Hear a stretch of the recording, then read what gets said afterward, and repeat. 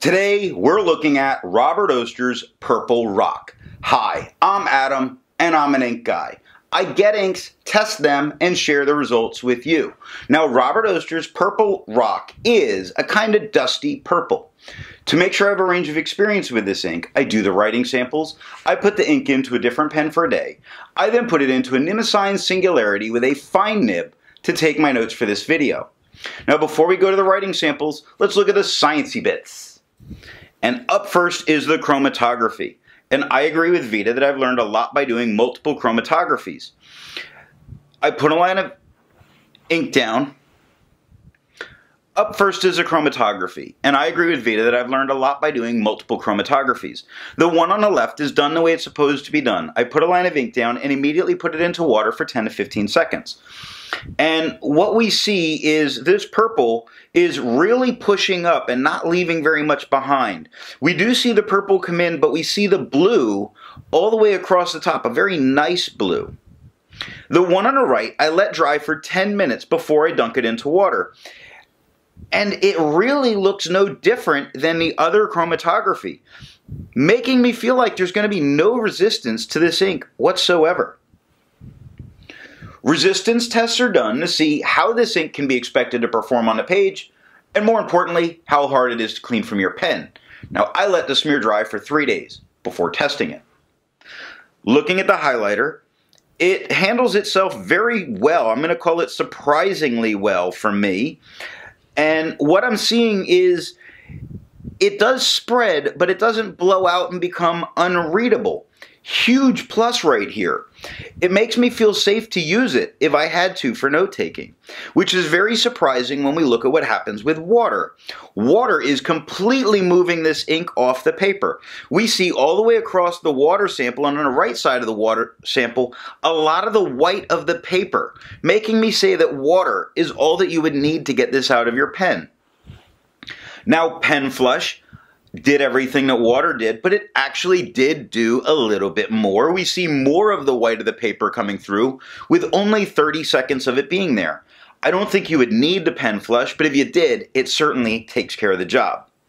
Bleach, as would be expected, completely removes it from the paper, but you have no need to use a 1/3 bleach solution to get this out of your pen. For the inks I've tested, I have found an average viscosity of 2.5, with the realm of normal being from 2.1 to 2.9. Robert Oster's Purple Rock has a viscosity of 1.88, making it a wetter ink. To find my average dry times, I use my writing samples done with the extra fine and medium nib on Clairefontaine, Tomoe River, and Rhodia paper.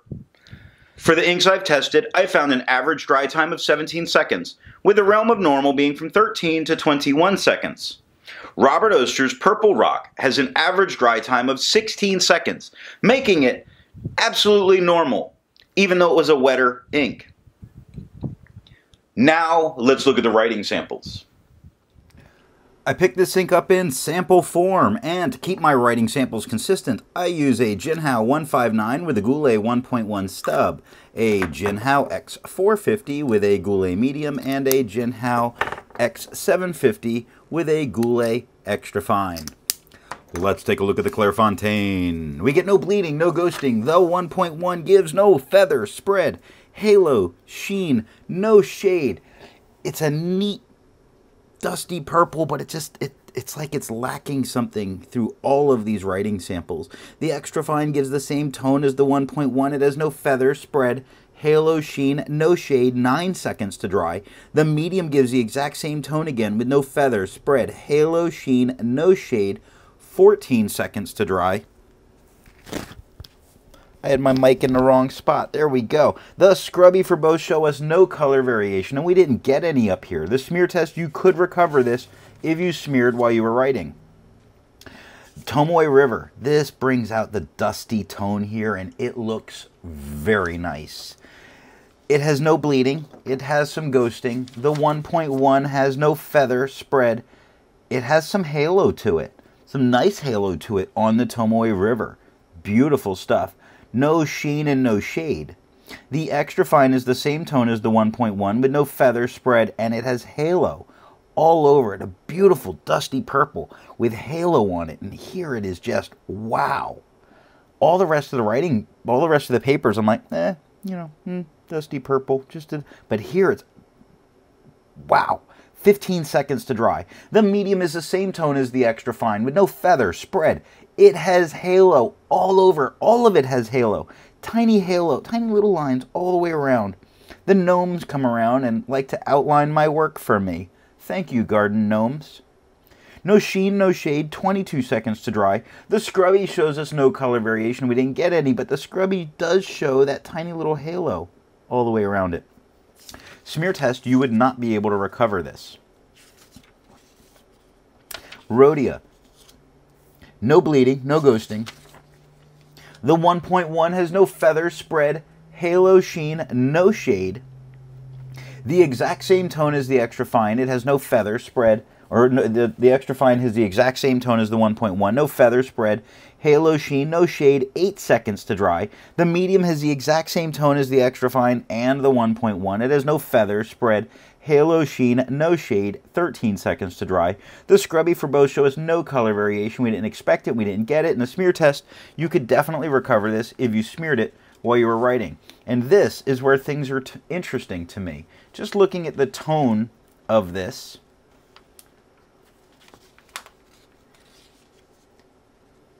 it's entirely different with this very dry nib.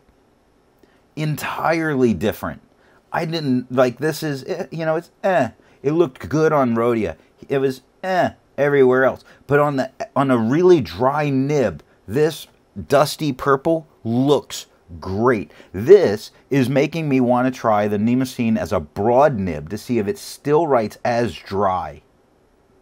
I may wind up getting one of their pens just to get the broad and want to make sure that that's all together. I might order, maybe I just order one of their broad nibs just to see if it stays this dry, because this dry with this ink, fantastic. It's got to be amazing. The Monokaki paper, Monokaki. No bleeding, we do have ghosting. The 1.1 has no feather spread, halo sheen, no shade. The extra fine is the exact same tone with no feather spread, halo sheen, and no shade, 7 seconds to dry. The medium is the exact same tone that we see with the 1.1 and the extra fine. It has no feather spread, halo sheen, no shade, 10 seconds to dry. The scrubby for both show us no color variation. We didn't expect it. We didn't get it. And the smear test, you could likely recover this if you smeared while you were writing. TWSBI notebooks, one of my favorite notebooks to really use. I like it. The papers don't always give the best results, but I find it very consistent and affordable. No bleeding, minor ghosting. The 1.1 is no feather spread, halo sheen, no shade. The extra fine is a slightly lighter tone on this paper.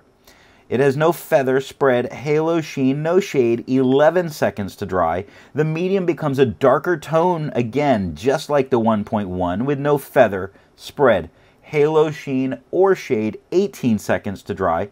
The scrubby for both show us no color variation. We didn't expect it, we didn't get it. And the smear test, you could recover this if you smeared while you were writing.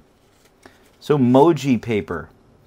Love those Japanese papers. No bleeding, no ghosting. This is the scrubby where I put it on stupid thick, like an animal. The 1.1 has no feather, spread, halo sheen, or shade.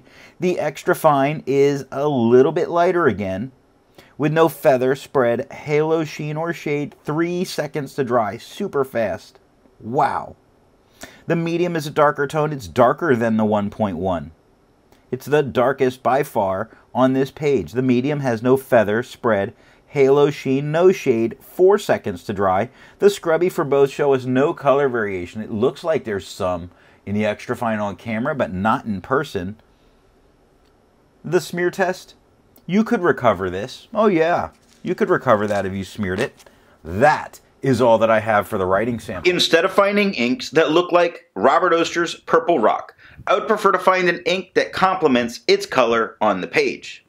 Now, I did want a very dark black ink to go with this because it's a nice dusty color. I went with Robert Oster's Green-Black because it really comes across as black.